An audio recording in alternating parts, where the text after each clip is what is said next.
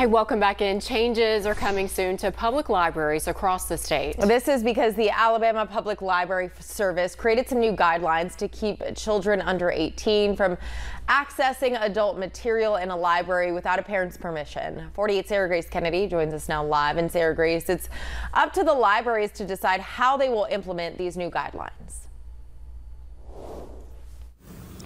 Every library is going to look different based on their current guidelines. These new guidelines include creating more separate sections for children under 18 that are free from material deemed inappropriate for children. Kids under 18 with a library card will also need parents' approval before checking out material from the adult section of the library. The Huntsville-Madison County Public Library will need to consider how these new guidelines will look for their library system. Due to these new guidelines, the library will need to change its design layout to separate children and young adult materials.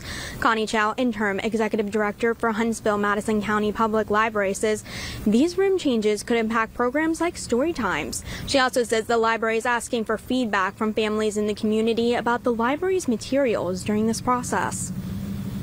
Well, I think our community is growing and changing, and I think libraries do have to recognize that we work with those communities as they grow and change. And so it is about being flexible and looking at how the feedback comes direct from community, and I think we take all that feedback into account as to how we do our policies and procedures.